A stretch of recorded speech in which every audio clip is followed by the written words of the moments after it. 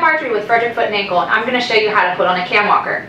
First, you take your compression sock and slide it up onto the foot. This is going to help with swelling while your foot's in the boot.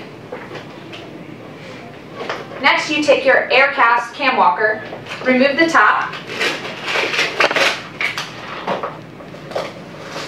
remove the felt insert to allow your foot to slide in. Slide your foot all the way to the back so that your heel hits the back of the boot.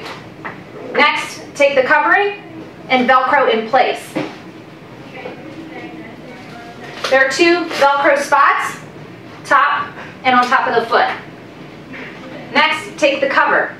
On the inside, there's Velcro. This goes on the top and the outside of the boot. On the bottom, there's no Velcro. This goes in by the toes and inside the boot.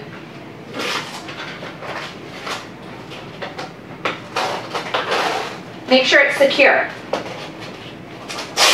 Take the bottom Velcro strap and thread it through the top hole. Pull tight.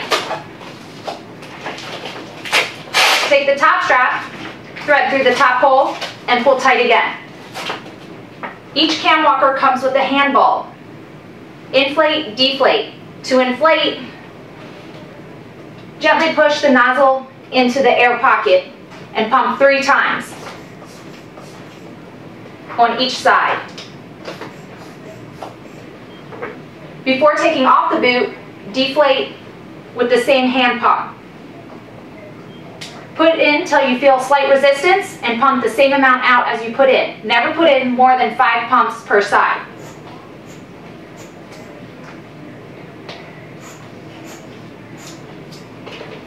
Remove the Velcro on top and on bottom after all the air is out of both air pockets.